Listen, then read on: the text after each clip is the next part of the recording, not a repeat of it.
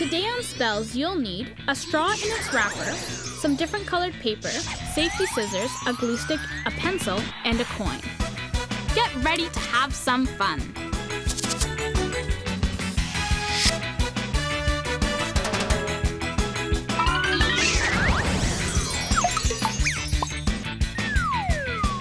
Hi, welcome to Spellz. I'm Bridget, and it looks like Jay's late again, so I guess we'll just... Hey, Rich. Hey, Look Jay. at this. I got this in the mail this morning. What is it? I don't know, but considering today's show, it's called Box of Tricks. I bet you it's something tricky. Sounds logical. Wait, no, Jay.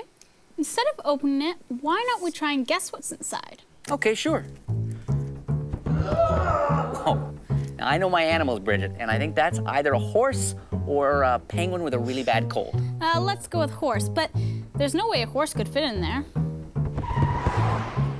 And there's no way a car could fit in there either. Whoa, now that sounds like a robot eating ice cream. Ducks bowling. Yeah, Jay. It's a train. Jay, it's time to start the show now. Oh, yeah, right, sorry. Okay, let's make some magic.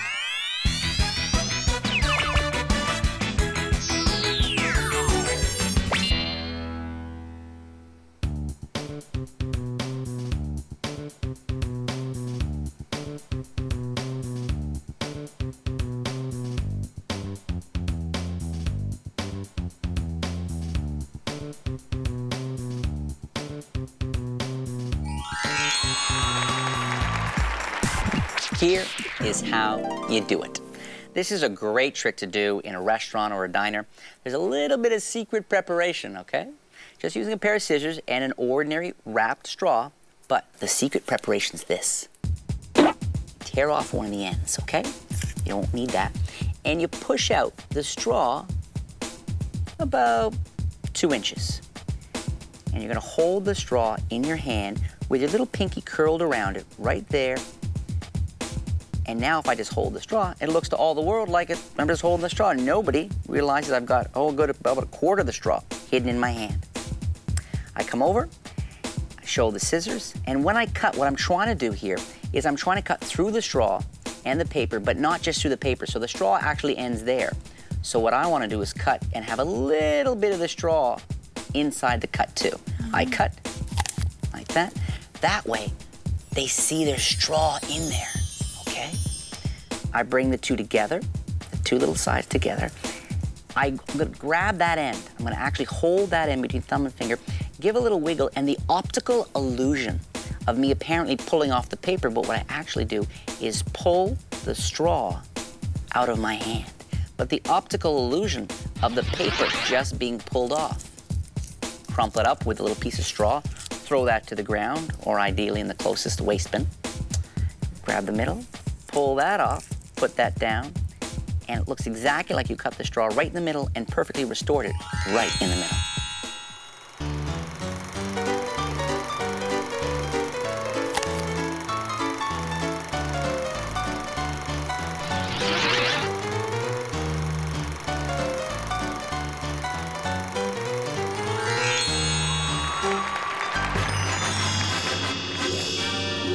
Good evening. Welcome to another installment of Boudini's Boography. Bridget? Jay, tonight, a very spooky magical box. Jay? Bridget. Spooky, you say. Bridget? Jay? Spooky, I say. Jay? Bridget? Jay? Bridget? In 1864 in London, the brothers Ira and William Davenport performed a strange magic trick called the Spirit Cabinet. The brothers had people from the audience securely tie them to the chairs. Then the brothers were placed in their Spirit Cabinet and the door was closed and lights dimmed. From inside the cabinet, an eerie light could be seen. Music started to play. When the lights came up, musical instruments were scattered all over the floor, and when the doors were opened, the brothers were unbound, all in less than a minute. Those handlebar mustaches and goatees, really quite something. Bridget? Jay, it was the style of the time. Jay? Really quite funny. Actually.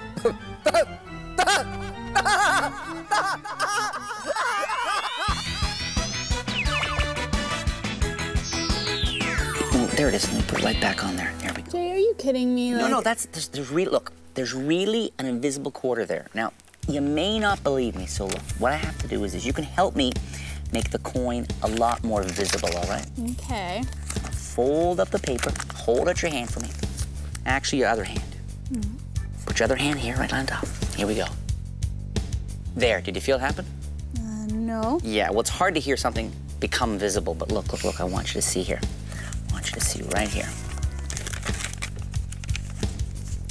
Right here. This time, I'm pretty sure you're gonna be able to see my invisible coin. Told you it was there. Here is how you do it.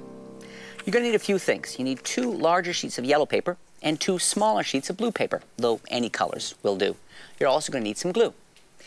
You're gonna fold the yellow pieces of paper so that they're 3 rows of 3, okay? This kind of fold. And you want to fold the other page so it's very much along the same kind of fold, okay? So both pages are very, very closely the same sort of folds. Then get some glue and put glue on the back of one page just on this center piece, okay, the center. Then you're gonna line them up as carefully as you can and press and really rub that. What that's gonna give you is 2 pages stuck together. Not on the edges, but just in the very middle, all right? Gonna take a piece of blue paper, fold that again, same kind of pattern, but because it's smaller, when you fold it up, of course, it's a smaller piece of blue paper, it's gonna fit very nicely inside 1/2, like this. You'll be able to fold that up inside, fold this up inside. Now, I didn't put anything inside that blue piece of paper, but when I turn everything over, take this other piece of paper, I'm gonna put my coin in the middle of the blue piece of paper, okay? Fold that up. So now what I have are really 2 identical packets of paper. I start by opening this up. Opening this up and showing, of course, there's nothing inside here. You fold it up, fold this back up, and when the misdirections, when I say, would you hold out your hand for me? Actually, your other hand. And what I do over here is I just turn this over.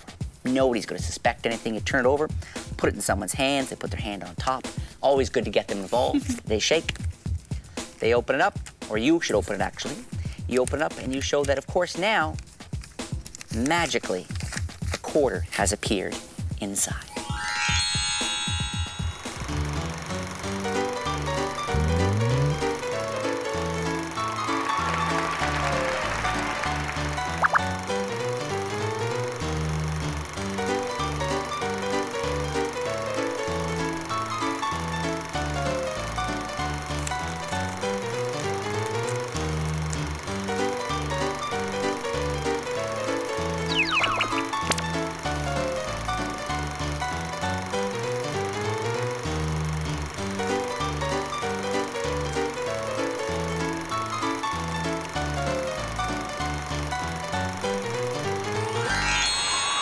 When you think about it, there are so many things you can do with the Buddha papers. You can make things vanish and appear. You can use so many different objects. You can use rubber bands. You could use a stamp. You could use a folded slip of paper. And also, I have a second set I've made up and I keep on me that I can switch for the others. And this second set can even be examined. Bridget, what do you have for us today?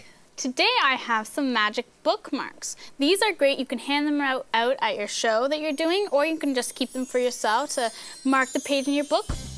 So what you're going to need is some construction paper or cardboard, and just need to cut a thin piece rectangular, just like that.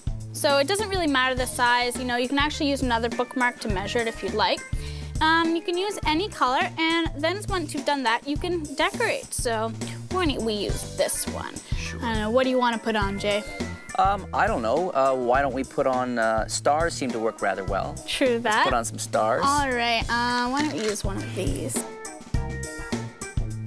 This is some laminating stuff you can get at any stationery store. You know, you use them for book reports and stuff. Okay, job. Peel that off and put it on, and that makes it look really professional-like. So when you put the laminate on, you want to make sure to press from the middle out, just so you make sure you get rid of all those air bubbles. Just smooth it down like that, and you've got a magic bookmark.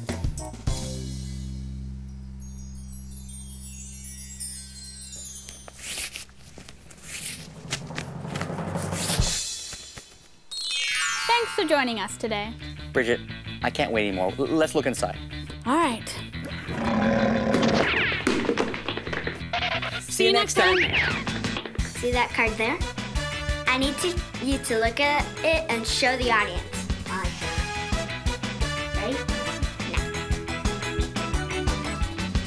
I'm going to find special cards that are going to help me find yours. These 4 cards are not the card that Emily has chosen.